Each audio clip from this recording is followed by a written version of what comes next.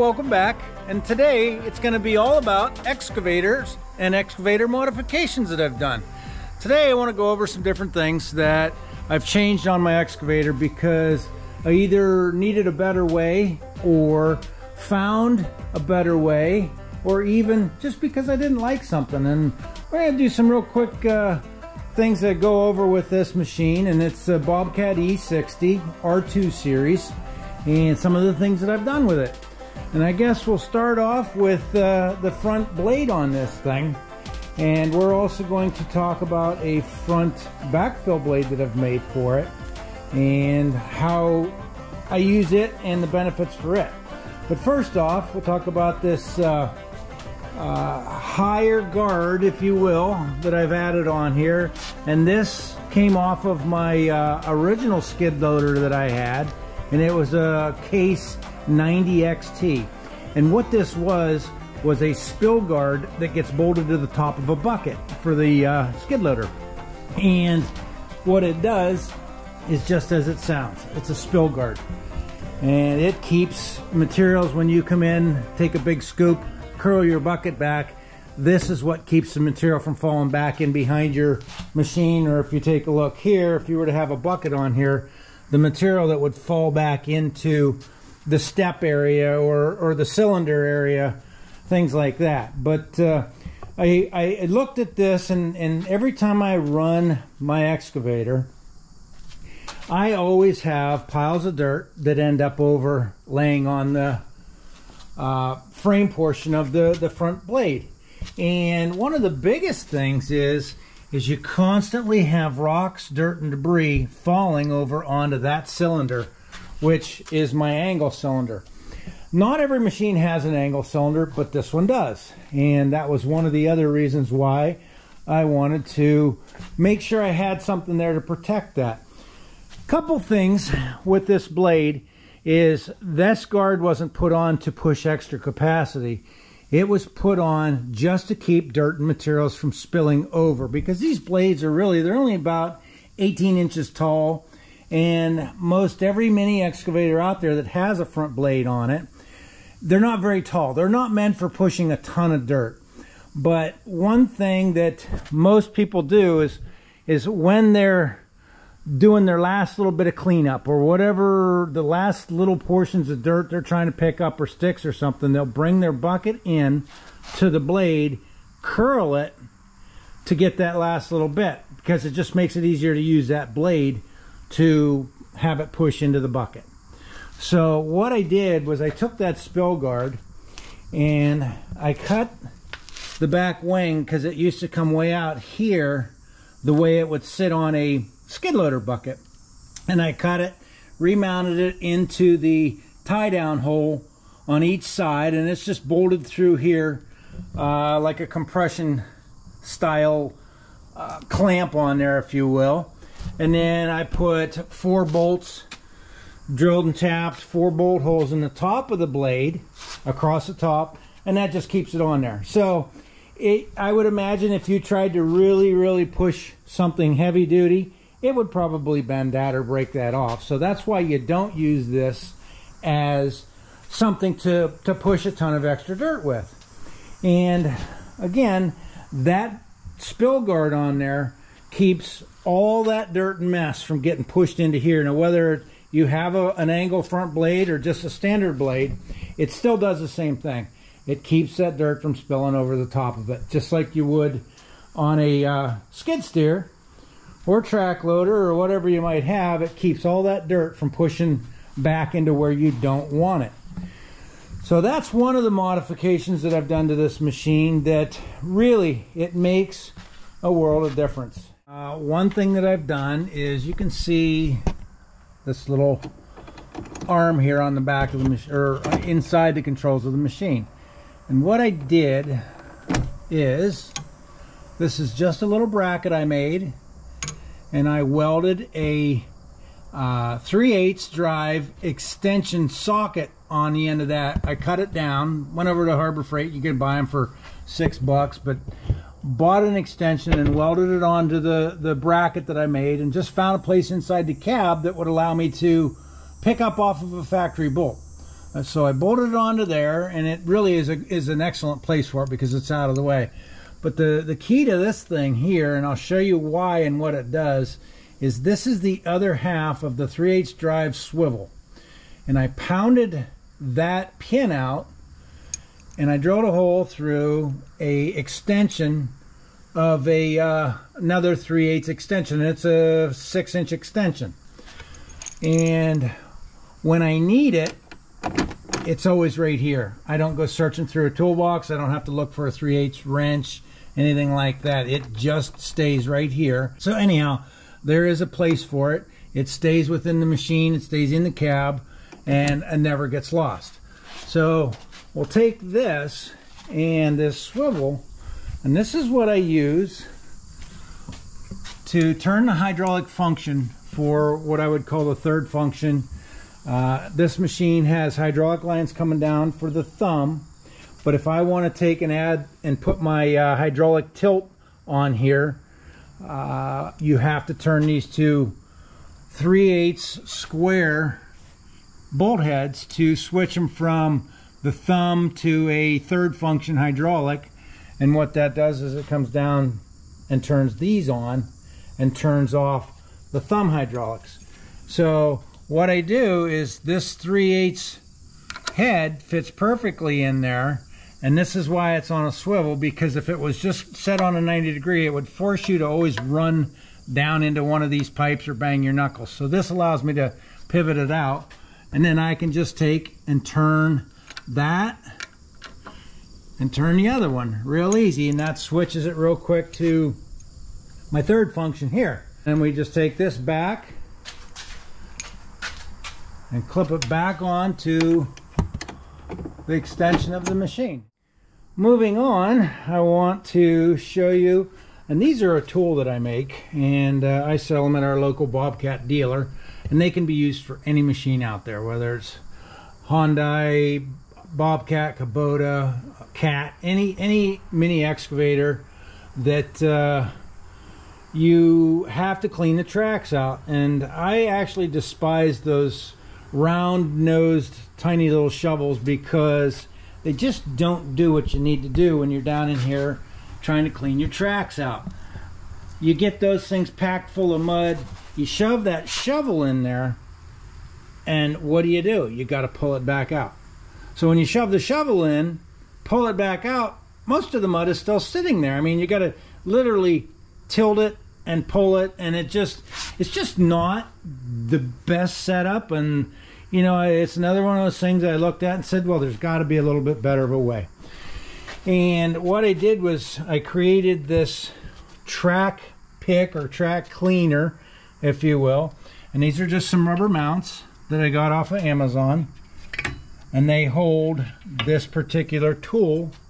But anyhow, picked up a piece of cheap aluminum angle so it wouldn't rust, or I didn't have to worry about painting it or anything like that. And then I just mounted these simple garden tool rubber straps, and what these are used for is generally most people use them on their landscape trailers for putting a rake or a broom handle in there and then latching it down so they can travel around with it.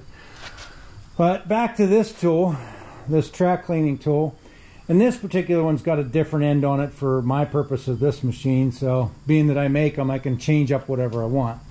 And I use this track cleaning tool for whatever dirt might get down inside of the front blade area, and I don't get much now with that thing on it.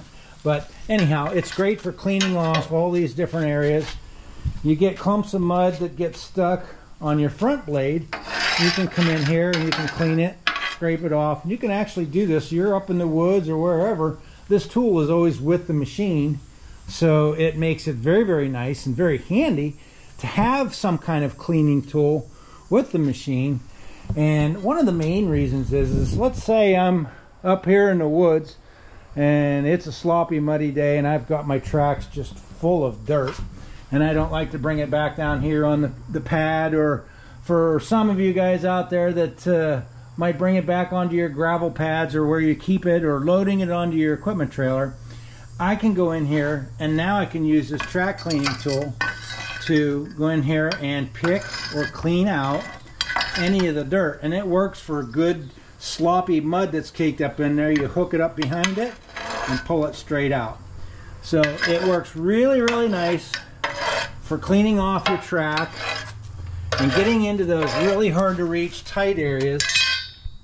Like if you have mud caked up behind your sprocket, you can get this thing back in behind your sprocket and get that all cleaned out, picked out, and all the mud that would get down in and up behind the rear drives on this. And I left a little mud in here so I can show you how reach up in there, and it just is very easy to get this cleaned out, way easier than any kind of little shovel that you would have. So there, I've got the back final drive on that cleaned out, and can clean this one out, just a good little push forward, and they're cleaned out. So something simple like this, just a track cleaning tool that I've come up with, and they're very handy.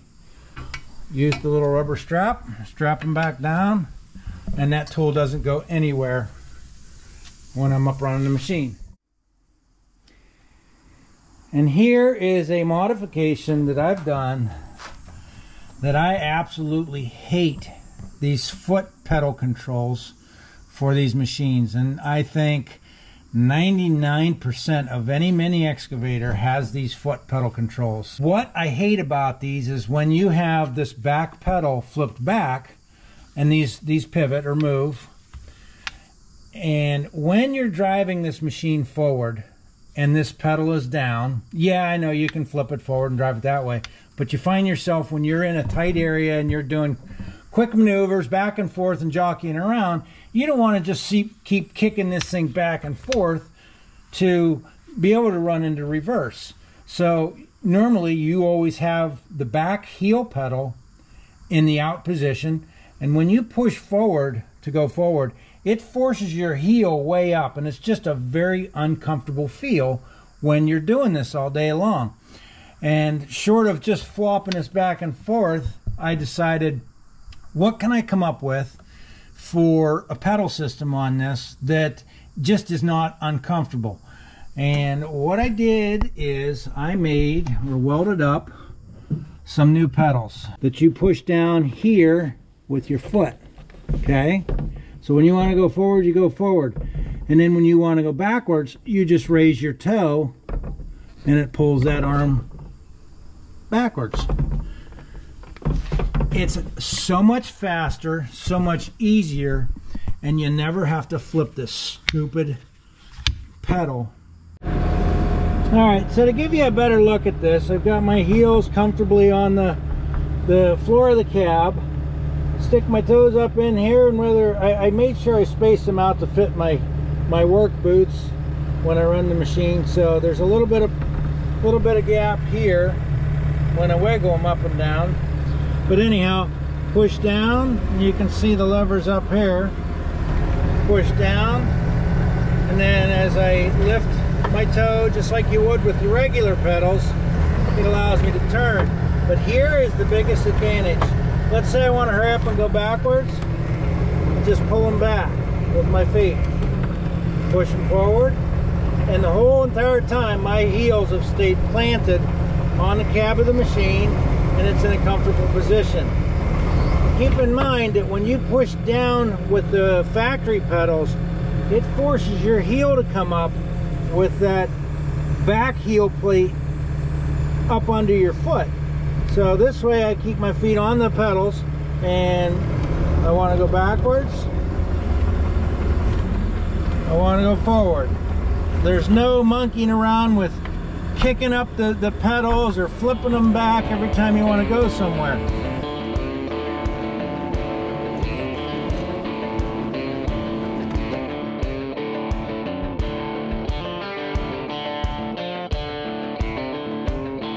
Here's what I've done with this back blade that my dad used to have. It's a 1/4 inch thick, and it's very similar, or what would be very similar to a back blade, a scraper blade for a 3-point hitch type of system. But I don't originally think way back, like I said, 40, 50 years ago, I don't think that's what it was used for. It was some kind of heavy-duty metal plow blade. And what I've done to this thing, or what makes it unique, is first off, I had to buy the special X-Change hydraulic coupler, and I bought that from a fellow who makes these up specifically for bobcat machines. And then I had to go in here and scallop out or contour 2 pieces of heavy-duty 3/4 inch steel blocks, and I welded them to the Exchange bracket itself, and then welded it to the back side of the plow. So I've got it welded on at those points, but I also needed to create a little more support, because these machines are so strong and so powerful that it would just basically buckle this blade itself. It would bend it in half if I'm out here. So I took and I welded on some extra support on the top with some gussets or some supports in along the front of the plow or blade edge. So I'm supported up top, and then with a little triangulation, some angle iron that goes out to the point of the end of the blade, back to the end of the attachment here, so that holds it from basically banana shaping the plow as I'm using it. And then there's another heavy-duty angle piece all the way along the bottom edge of it to keep it from buckling there. So I've used this many times and haven't done any damage to it yet, and for what I use it for, really you shouldn't have any damage. But it's great for backfilling ditches if you want. It is, I don't know if I said it yet, but it's 5 feet wide from over here to over here, 5 feet wide. So it makes it really, really nice for backfilling any kind of ditches that you have. But that, again, is not the intention of this thing. You guys might be looking at this and wondering, what in the world is this hanging down off the end of it? Well, I took a piece of heavy-duty C-channel, and the bolt holes that were in the back of this blade, I've used those, the bolt holes, for the cutting edge. This has got a replaceable cutting edge on it, and I've used those bolt holes to attach this angle, or this piece of C-channel. And what I did was I sandwiched in between the blade and this C-channel an old excavator track. And what that excavator track does is it acts as like a squeegee when I'm in the woods and I'm cleaning up grasses, debris, sticks, twigs, and everything else that accumulate over time. But the best point about this thing, or the whole reason for this track, is it doesn't allow the metal edge down here. There's about 3 or 2 inches from the metal edge to the bottom of the rubber track that doesn't allow it to dig into the roots of trees. And what I didn't want to do was go in there cleaning up the dirt, cleaning up the woods, and having the metal edges on this thing constantly ripping and pulling roots out. So this rubber excavator track, it was just a junk old track that a buddy of mine had. So it's pretty unique. I don't know that I've ever seen anything else like this out there in the market. I don't know that you can buy anything like this. I was watching Mike Morgan with Outdoors with the Morgans here last week when he got his brand new grapple bucket for his machine, and he goes out and he's cleaning up his backwoods around his mini cabin and all that. And I thought, well, I'll just throw this up here and maybe give Mike another idea of something that he can go through the woods with, even wider. So it literally, I mean, it's 3 buckets, approximately 3 buckets wide, depending on what size bucket you have, and does the clearing and cleaning that much faster. But with a twist, it does not destroy the roots around the trees when you're getting in. So I guess enough with the talking. We're going to take a trip down into the woods.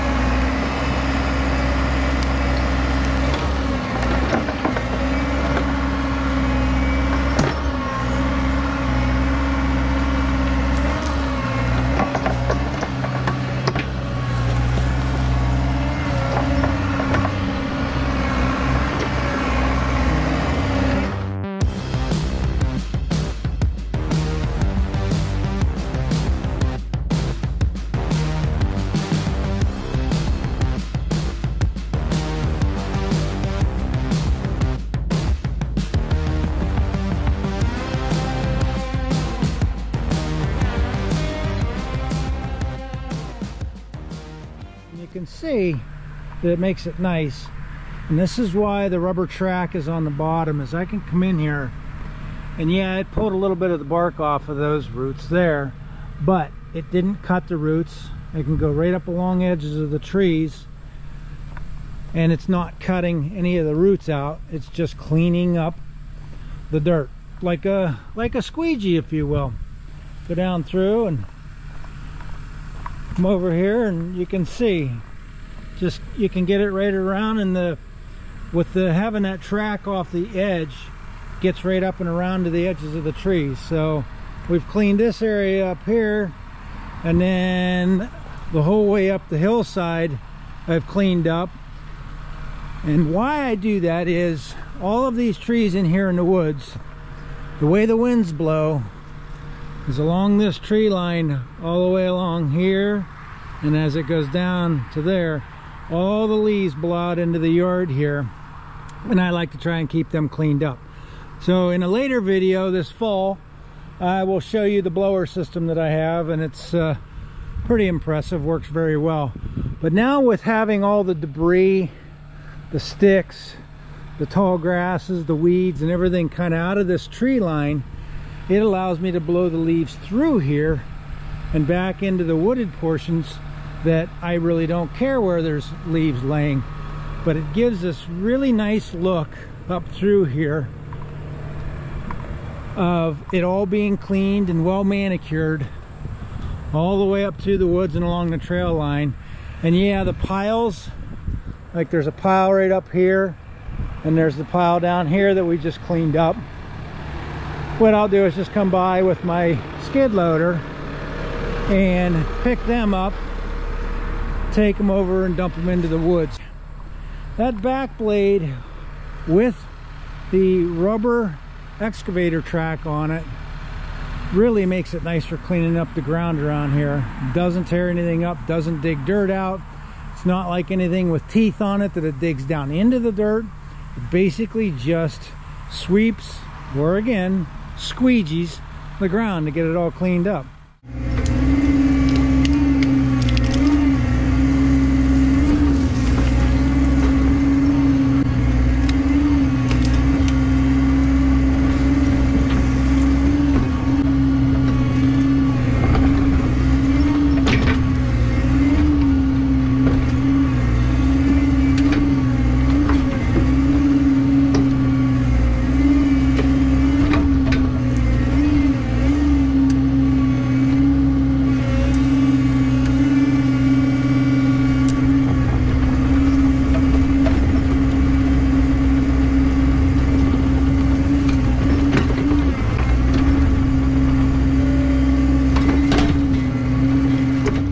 I'm all done now clearing out the woods area there, and you can see now how it just cleans all this up after the mess of sticks and trees and tall grasses, and what it's done for being able to clear that up. And now I can get the tractor in here and mow out any of the taller stuff.